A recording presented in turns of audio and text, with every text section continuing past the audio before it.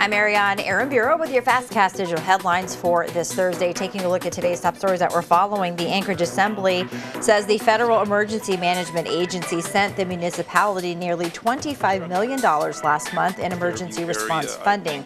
That money is meant to help the city as it works to recoup tallied monetary costs of the COVID-19 pandemic.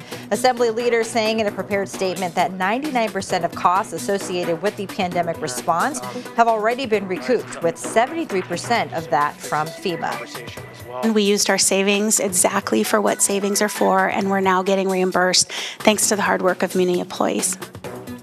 That was Assembly Member Austin Quinn Davidson. The Assembly pointed to what it says is the municipality's strong financial health as reason for being able to put in resources needed to address the crisis that was and is the pandemic.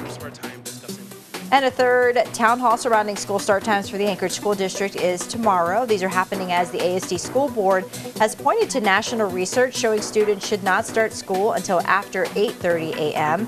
And students who get more than 8 or more hours of sleep are said to have fewer incidents of depression or energy, and in the end make better decisions overall. Not everyone is on board with potential start time changes, though most who have spoken at these meetings have been in favor of the change. Friday's town hall is at 6 p.m. at Mirror Lake Middle School in Chugiak. And the unveiling of what's on the horizon happened last night at Resolution Park in Anchorage. It has new improvements in place, and there was a ribbon cutting in honor of the new look. The park now features indigenous place names of mountains and natural areas. The Anchorage Park Foundation is also working on another park and trail project this year to connect the Ship Creek Trail to the Coastal Trail.